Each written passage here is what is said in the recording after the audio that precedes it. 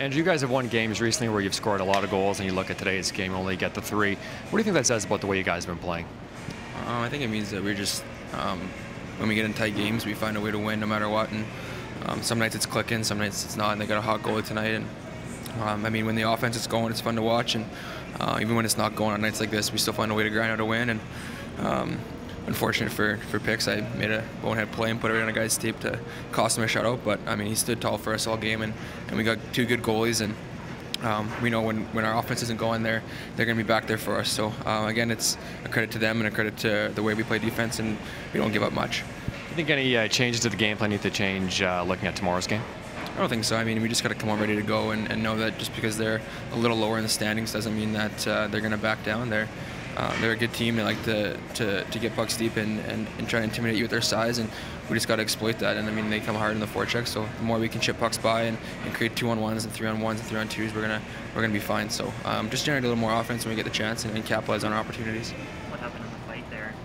I don't know. I just I give a puck and I'm not happy with myself, and I mean, he's right there. He asked me to fight, so I'm gonna stand up for myself and show the guys that I'm not gonna just roll over after a bad play.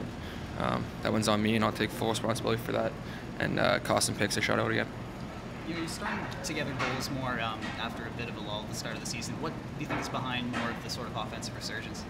I don't know. I think just kind of going back to getting my confidence back, and I mean, last year I was so focused on getting points and then scoring goals that my defense kind of took a hit. And this year I think I focused too much on defense and not just my overall game. And I mean, I still got to get better at playing defense, but knowing that I can and still have that ability to walk the line and make plays and create offense is something that I think is one of the high-end points of my game, and I'm going to continue to work on that and get better.